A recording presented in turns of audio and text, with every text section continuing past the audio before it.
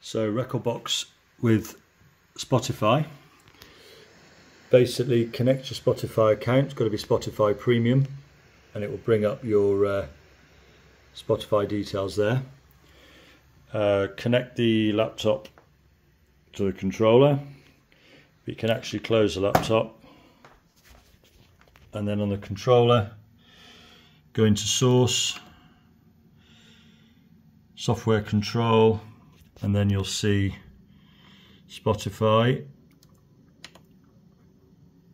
there, and then this will bring up your library, and then all my liked songs, but then all my playlists as well. So if I just select that one, then there they are. And it's a little bit laggy, so select the song you want, put it into deck 1, Sun.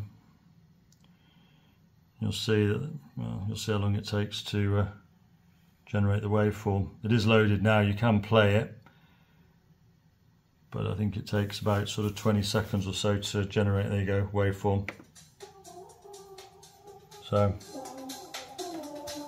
there you go. All good, baby.